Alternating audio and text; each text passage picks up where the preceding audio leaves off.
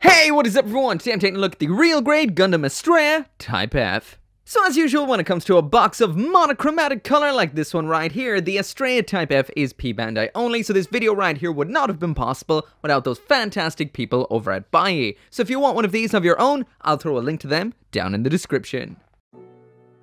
So yeah, just to make a long story short about this particular kit, it's basically the real grade Exia with some alternate parts and some new colors. I will also mention this is available as well, but this I made a little bit of a mistake on. I thought this was a full kit. I obviously didn't read the description. It's actually just a parts set.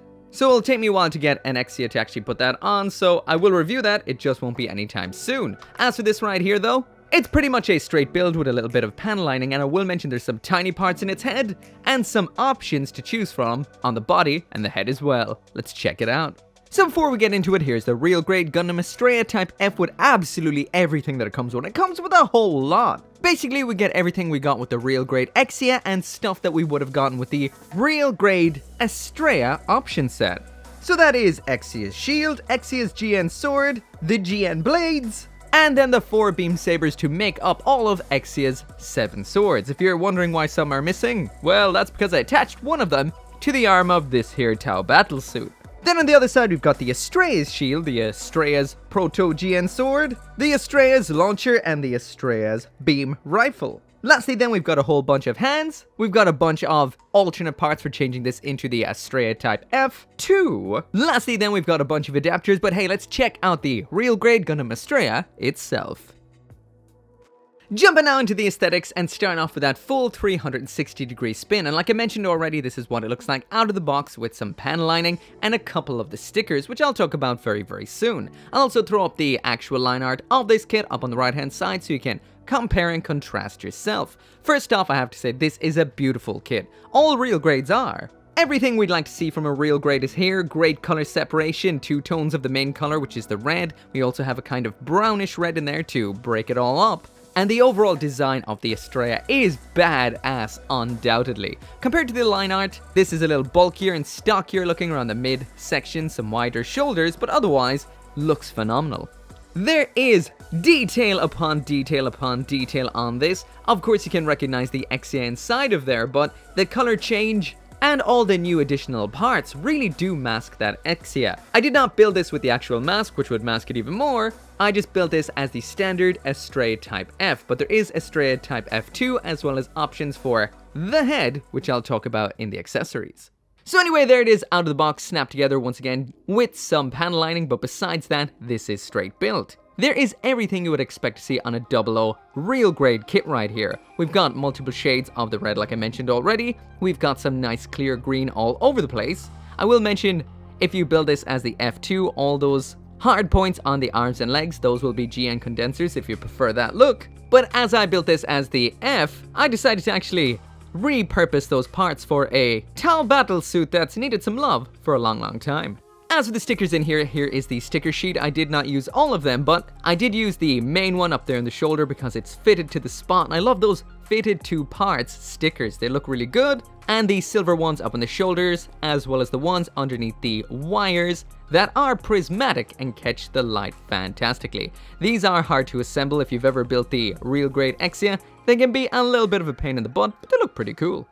Like I mentioned, there is 2 options for the head. Well, technically 4 options for the head. I'm not going to do these in the video, but I will show you the parts, so I'll pop it up on the screen right now. That is an alternate V-fin, which is not color accurate inside of the box, and a alternate mask style face. Now, I was really tossing up between this and the Exia looking face, but the white muzzle on this right here pops so well. We'll mention the eye sticker on this kit, and same on the Exia, is an absolute pain in the arse. I felt like I could only get one eye to be visible. It was driving me bananas. As for a couple of the negative aspects about this kit visually, this kit nubs up and nubs up bad, and the real grade style inner frame that is inside of this shows some killer mold lines. And cleaning up the mold lines on the real grade inner frame is a little difficult because it's kind of rubbery. It's easy to scratch up, it can take a while to get it all off, and the molds are incredibly prominent. So this kit will need a lot of cleanup, and not the simplest kind of cleanup either. So yeah, without it singled out, the Astrea Type F is an absolutely gorgeous kit, and the real grade does do it justice. You will just have to do a little bit of extra cleanup yourself. I'm just hoping we get a master grade Exia 2.0 and then a master grade of this beast. It needs to be done. So now jumping into some size comparisons, and there it is beside the high grade revived Granddaddy Oryx 78-2. Beside the real grade Exia, that is with the Exia repair parts. Beside the real grade Gundam 00, then the real grade Gundam 00 Quanta. Doing a bit of a tour of the shelves now, and there it is beside some Build Divers and Build Divers Re-Rising high grades. Beside a multitude of Universal Century high grades from big to small. With a few other main mobile suits from other Gundam series. And then down in the dirty Zaku shelf. Next up, there it is side by side with the real grade New Gundam, the real grade Sazabi, the real grade Zeta Gundam, and the real grade Gundam Mark II. Finally, in case you're interested, there it is side by side with some Warhammer miniatures. Those being Space Marines.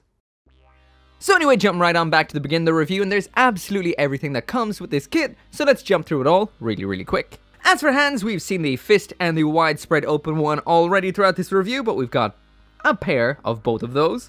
Next up then, here we've got the classic real grade posable hands, that is one finger that can be moved separately from the other three, and a whole bunch of moving parts. As for the weapons we have in here, first off we've got the GN sword from Exia, except this time of course it is in the Astrea Type F colors, and it does have that pretty cool chromed out blade. So there is a cool aspect about this particular GN sword, and it's something I always meant to try but never actually did, and that is you can attach the shield onto the other side of this, thus making it into a left-handed version of the GN sword. I will mention the tab section for attaching into the hands is not on the correct side for doing this, but it still holds onto it fine. Attach into the forearm then, it's rock solid, and honestly this is pretty cool. So if you did get two Exias or two Astreas, it can be dual wielding two GN swords, which are my favorite Gundam close combat weapon. Next up in here we have the standard Exia shield. Now this can do a whole bunch of stuff. Around back we've got multiple points in which to attach the part that attaches onto the forearm, and just like we would have seen with the GN sword, you can swap this around, flip it around, and then you can attach it onto the opposite arm to the usual Exia loadout. I will mention however it will not fit onto the standard version of the Astrea F, because it has these little parts in the side of its arms, these hard points. If you build it as the F2, then you can attach it.